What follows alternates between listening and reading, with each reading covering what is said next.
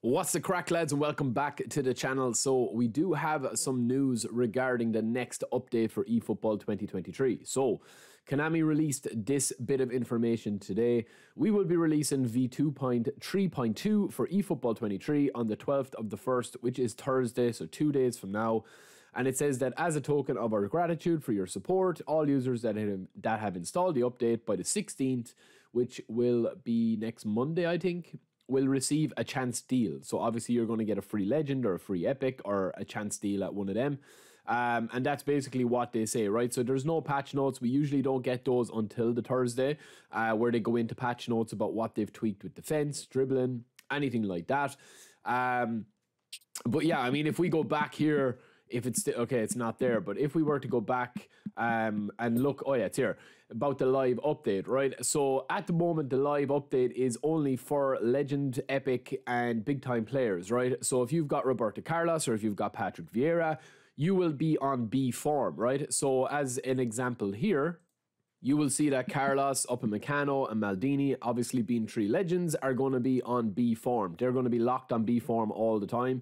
And then the standard version players, Van Dijk, Kimmich, and Donna, they're going to be on C form. So there's been no live update for ages, man, ages. So I think obviously with this coming back, that's going to be a big change because, well, it's not a big change, but that's kind of what we're measuring things in now at the moment with the live update.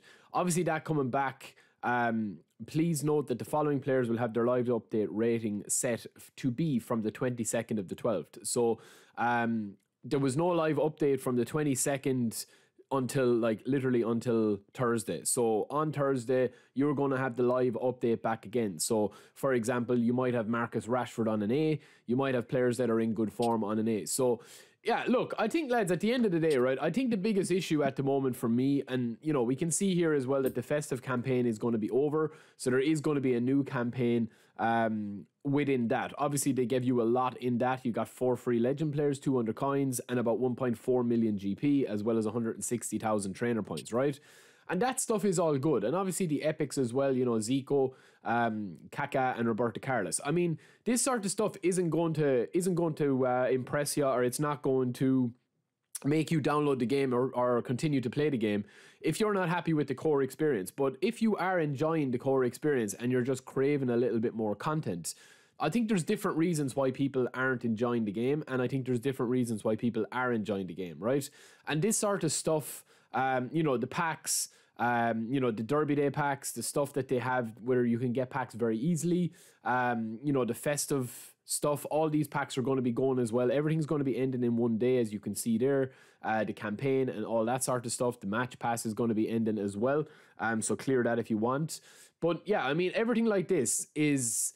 It is kind of, if you are enjoying the game and you're enjoying the core game, then all of this stuff is kind of what you're looking for. You're looking for different stuff in the match pass. You're looking for different things to play, different content. Like, in fairness, right, since the game has launched, they have added a lot of stuff to it to give you a little bit of variety. It's just that it doesn't seem well thought out. I mean, such as this one, right, the under 2100 cup. And this is kind of my biggest issue with the game at the moment and the way things are. This under 2,100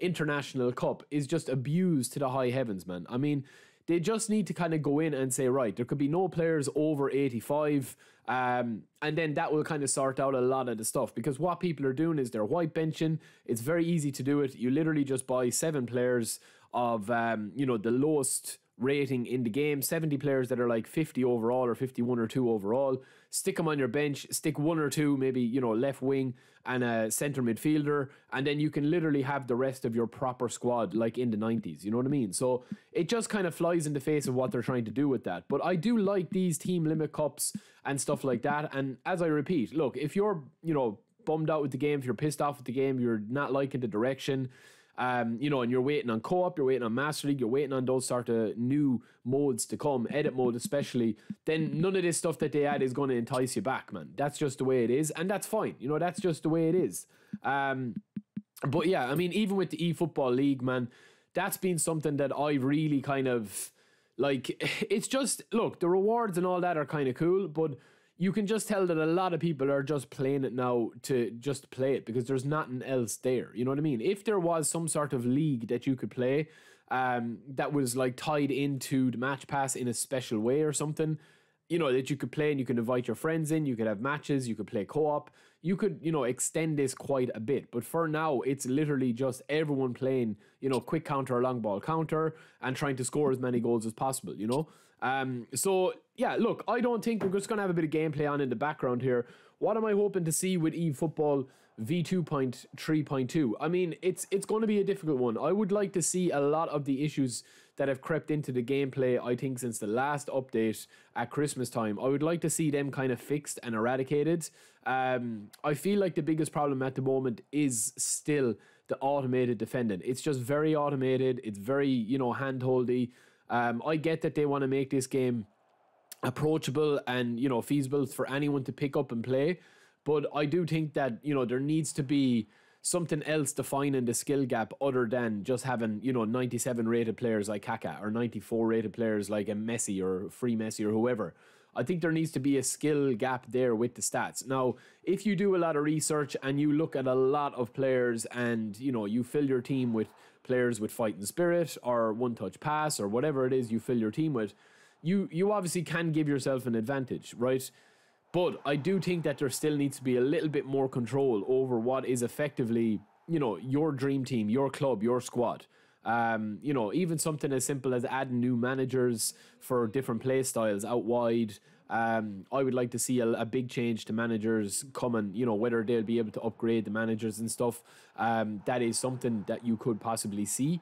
But yeah, it's just a difficult one, man, because I think, look, anyone listening to this video, you're going to probably fall into two categories. You're going to fall into the category that you're playing the game, you're enjoying it, but you know that it's not where it needs to be, and you know that the potential kind of probably is there. Will it ever reach it? You know, that's only the future can tell that. And then there's another section of people that are probably just, you know, curious about any updates or whatever, but are not going to be interested in this series or in this game until something big comes out, whether that's Master League, whether that's co-op, whether that's edit mode.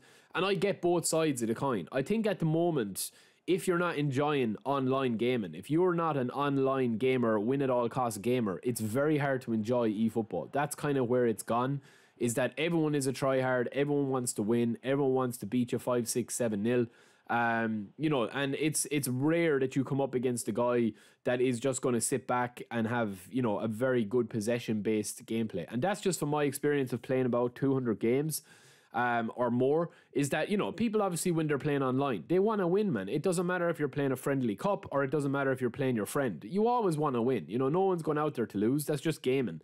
But I do think that there needs to be that spot of, you know, that little corner for the creative type of gameplay that you would like to see. You know, being able to test out new formations, but still kind of achieving something with it. Like, whereas at the moment, if you play a friendly match, you're not getting anything on the match pass, you're not getting any XP, and you're still going to come up against guys in friendly match where there is literally nothing to play for. You're still going to come up against guys that will play, you know, long ball counter, 3 centre backs, 3 centre forwards. Like, it's just, everyone is just kind of playing that way now because that's kind of what works. So yeah, I still think, look, let's see what happens. We are going to be having a full breakdown on Thursday. I'm hoping to do a live stream on Thursday.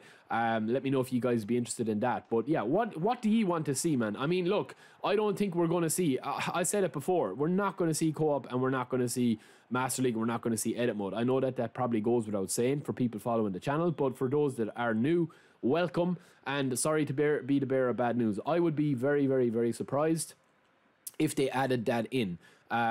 You know, maybe they could add it in a certain kind of way, but I don't think that we're going to see any proper modes for a bit. And I think that kind of sticks out because we haven't had any news on it. We haven't had any breakdown of it. Maybe we will get some news and updates on it. It would be nice to get a new roadmap. But other than that, I think we're just going to get a few packs. We're going to get a load of new events. We're going to have a new campaign, a login campaign, a special campaign and all that. But let me know what you guys want, and let me know what you guys think we're going to get. And I will see you back tonight. I will have another video up. Until next time, peace.